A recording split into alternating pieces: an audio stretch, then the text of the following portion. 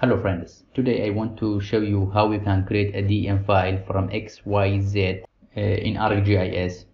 As you see, that is the data I have and I convert it to this DEM file. If you want to do this, keep watching to the end.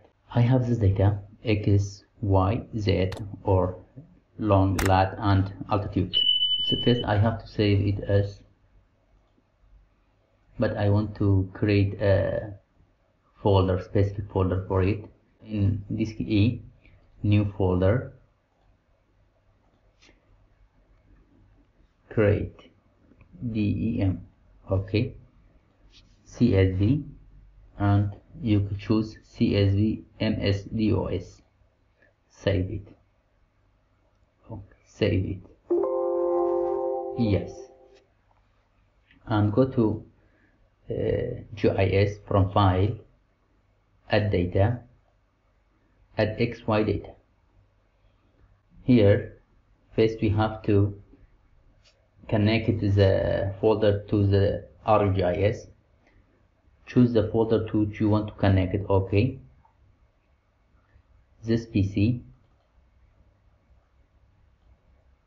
new volume E, and my folder create DEM. Okay, that is the file I have. Select it, add. Here for X field, select side of equal on X axis. Okay. In Y field, select Y axis, and in Z, select altitude M. And also we have to apply a specific coordinate system for our data. From edit. Okay. That's all the coordinate system is. From world, select it WGS 1984. Okay. Yes, that's the data I have. Now we have to convert it to a TIN file. TIN file. So, write TIN. Or it's better to write create TIN. Select it. Okay. First select the path, output path. Create DEM, not this one.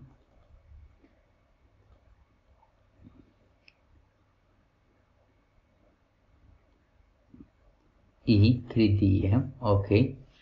TIN, save.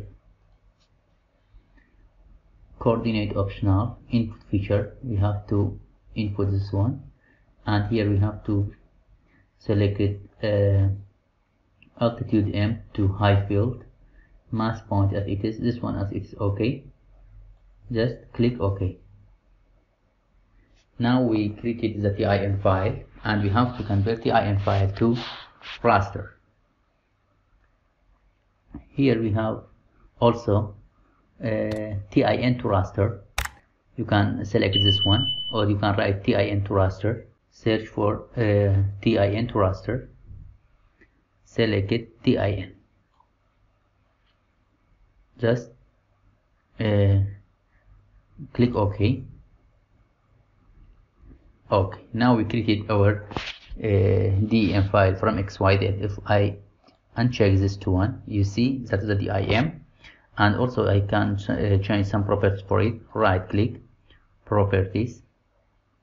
I want to change the color, apply gamma stretch. Also I want to apply a cold hot color, for example this one. Apply. Okay, you see the high elevation is 654.9 Oscars and the low elevation is 228.52. That's the DEM file from XYZ. I hope it can be helpful. Have a nice time. See you in next tutorial.